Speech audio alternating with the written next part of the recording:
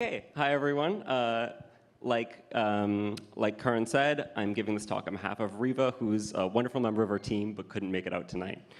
And I'm here to tell you all why open source is so important in AI, and we need to do everything we can to stick behind it and defend it, even when the big models are big and scary. So I don't know if you've all heard about OSI, their open source initiative, who kind of write definitions of what open source is, licenses that people can use, and how to share information in the open source world, mostly about code. They've been working on definitions for open source models for, I think, a couple of years now, and they're really trying to standardize, like, what does it mean to have a model be open source? How do we define one as such? Because there's so many different aspects to it. And we are still really early. They are in draft mode. I'm going to fix your screen for you. Oh, is it broken? Thank you. The standard's still in draft mode. We are still really early. They have spent years on it, and they can't come to a consensus on what an open source model is, or what open source AI is in general. Where's my mouse? So, there's a bunch of elements that they have decided on, and again, this is still in draft mode, but there's many different kind of open source models, right? An open source model is an AI system that gives people the freedoms to use the system, to study it, to understand it for interpretability, to modify it, right? A license to look at the model, to mess with it, to further pre-train it, to fine-tune it, to use it for any purposes you see fit, to fuse it and make multimodal stuff. And to share it with others, no limitations on distribution and what you can use these models for. And so there's so many parts of this, right? This could be checkpoints of your model while it was being pre-trained. This could be pre-training data. This could be something as simple as just open weights at the end of it. And right now, our definitions of open source models, everyone kind of has a different idea of what open source truly means. And so it feels like in today's AI landscape, there is no truly closed source model. There's only degrees of openness, because we are on the frontier of building these models.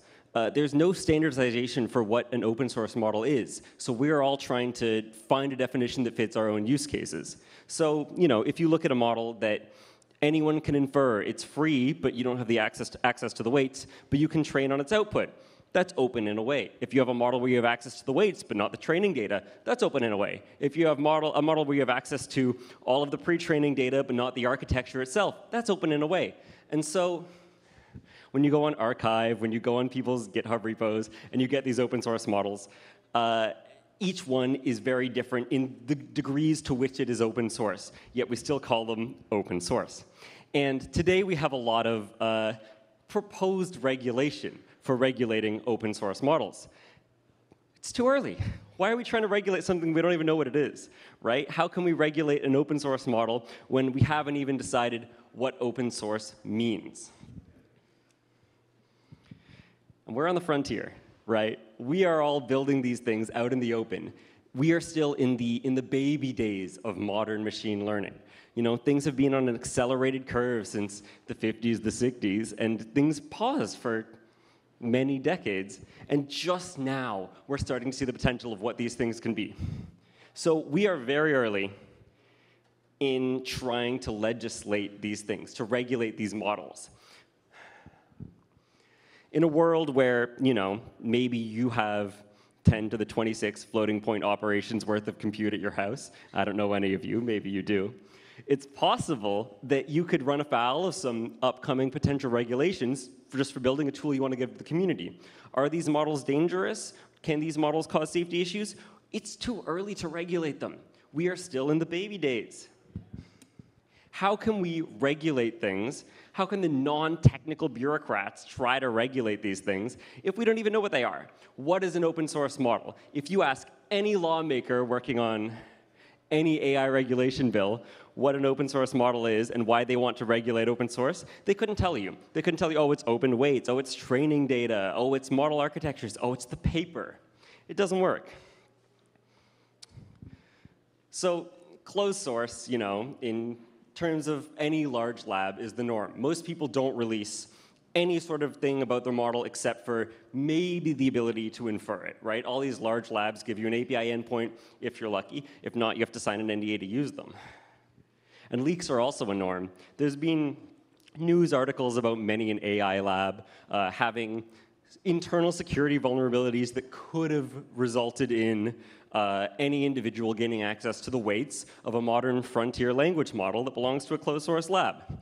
It doesn't matter if your model's closed source. Anyone will be able to get their hands on it eventually because humans are always going to be a vulnerability. Why regulate models in such a way that you ban the ability for people to share and create community models when these open models, if they are so dangerous, when these closed models, which could be so dangerous, are still going to be accessible to someone at some point. They're going to be leaked. They're going to make it out to the public.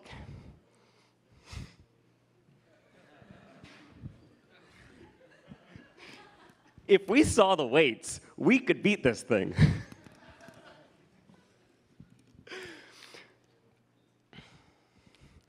So this is a quote from MIT Tech Review. Until the tech industry has settled on a definition, powerful companies can easily bend the concept to suit their own needs, and it could become a tool to entrench the dominance of today's leading players. I strongly believe that open source models in such a way that everything is able to be shared with the community, that anyone can replicate them at home, that anyone can analyze and interpret them, are essential to not just safety, but the future of the space. In that, while closed models are powerful and useful and should exist for corporate reasons, there's reasons people need to make money, it's important not to let open source fall aside. And we all need to be able to use these public goods and to keep creating them and publishing them. And of course, one of the big arguments against open source AI in general from large corporations is to help them capture shares of the market, right? Open source models are a threat to people who build closed source models because, when we catch up, and we're really not that far, the moat really isn't that big.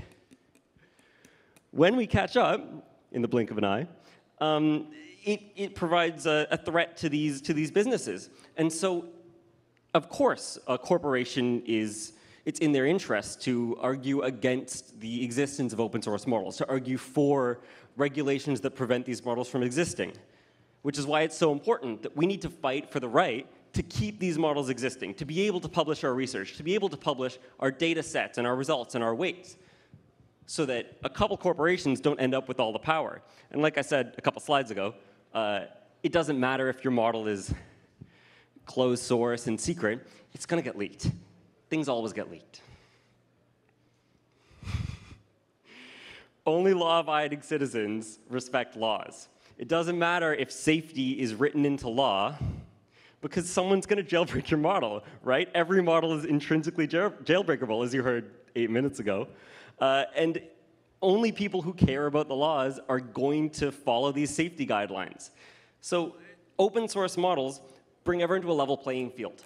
They bring everyone the same ability to inspect models, to interpret them, to understand them, and to potentially combat them. If there are safety issues, what are we supposed to do if the models are closed and completely opaque, and we have no ability to understand or fight back against the capabilities these models might have? Do you hate Trump? What happens if he wins? How is he going to regulate AI? What's he going to do to it? Do you hate Kamala? What are you going to do if she wins? What are you going to do when she regulates AI? It doesn't matter who is in power, because every 4 years, I'm Canadian, so I don't really know how American politics work. But I think it's every 4 years. It can change, and you have term limits, right? We don't have those in Canada. Every 8 years, guaranteed, you have someone else in power. Who do you trust with controlling truth? I understand that, some people may believe the government is benevolent, but do you believe every government is benevolent? Do you believe the government you're going to have in 15 years is benevolent? Do you trust them with controlling truth, with setting laws to regulate models, to ban open source models if your compute is too powerful, to make it so you have to have a government liaison, a third party auditing your models for safety that's in bed with the government? It doesn't matter who's in power, because eventually it's going to come back to bite you. So centralized AI concentrates power in the hands of few, and it's dangerous. We need something like distributed training in order to have a world free of bad actors, in order to have a world where the people have some hand in controlling the future, and it's not just a couple companies in bed with the government. Open source is amazing. Open source is built, I don't know how many of you have seen the XKCD comic saying that the world's infrastructure is built on one developer from Nebraska thanklessly maintaining open source infrastructure for 30 years. It's true. It's true everywhere. It's true in open source. It's people donating their time. And this is the foundation of what we can build. Open source research pushes all of us forward, the closed labs as well. Where would we be without open source? It's worth economically well, I was going to say an uncountable amount, but there's the number right there. $8.8 trillion on the demand side. Open source is work that we do for pennies on the dollar that helps out everyone, both corporations and us as individuals. And we need to make sure it stays possible.